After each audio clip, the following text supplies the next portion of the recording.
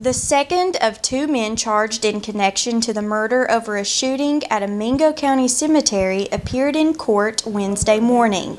20-year-old Anthony Raheem Arriaga of Ohio appeared in Mingo County Magistrate Court for a preliminary hearing for the murder of coal company executive Ben Hatfield at Mountain View Memory Gardens in Mayer.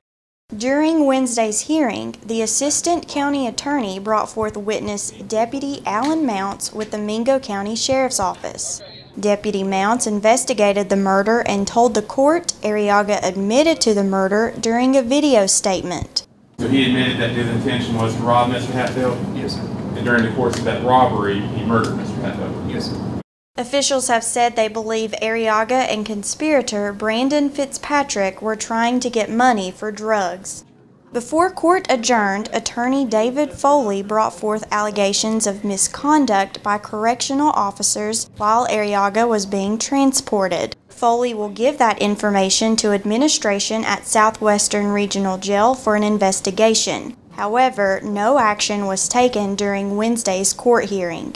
Based on Wednesday's preliminary hearing, Magistrate Barry Markham determined the state has established probable cause to believe the offense was committed and the defendant did commit the crime. The case now moves to circuit court for consideration by the grand jury. Reporting in Williamson for EKB News, I'm Shelby Steele.